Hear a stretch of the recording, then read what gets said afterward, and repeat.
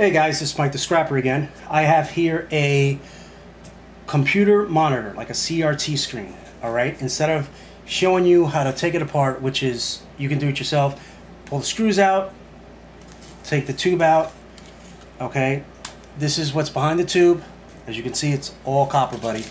Okay, all copper. Some copper there. You got a nice little circuit board. You got some nice wiring, alright?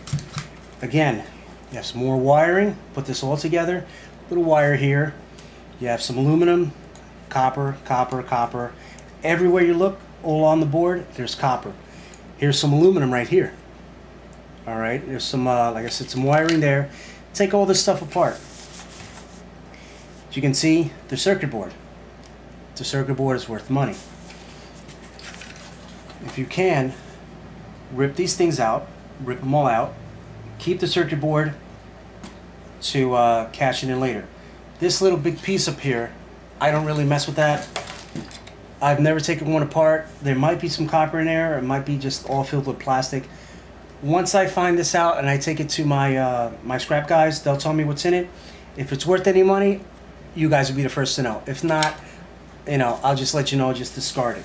Okay? But this is a monitor.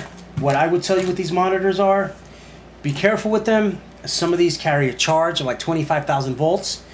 What I did was, when I lifted the lid, I just popped it right off. Okay? Popped the lid off, started cutting the cords with one hand. Don't touch both hands with this stuff if you are gonna do it.